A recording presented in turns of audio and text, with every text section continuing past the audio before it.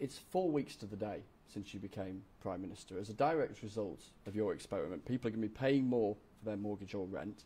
As a direct result of your actions, your party's been in open revolt, and opinion polls suggest that you're tanking with the electorate. It's been a disaster, hasn't it? Well, I don't agree with that analysis.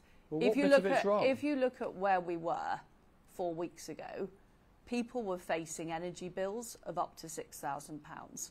Businesses were facing going out of business this winter because they couldn't afford the costs of their energy. We were facing inflation that would have been 5 points higher than it would have been thanks to the energy package we've announced. And we were also facing a slowing global economy. We have taken action to keep taxes low, and the to make sure investors. What I care about, Chris, is doing the right thing by the British people and taking the right short-term decisions to help struggling families get through this winter, but also the right long-term decisions to put Britain on track to success, to make sure that we've got that low-tax, high-wage economy. And of course, I've never pretended this would be easy.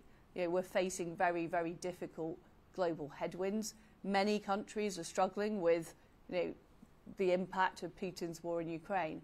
But what I have done is I've acted decisively. I've got that energy package in place, the 2,500 for households.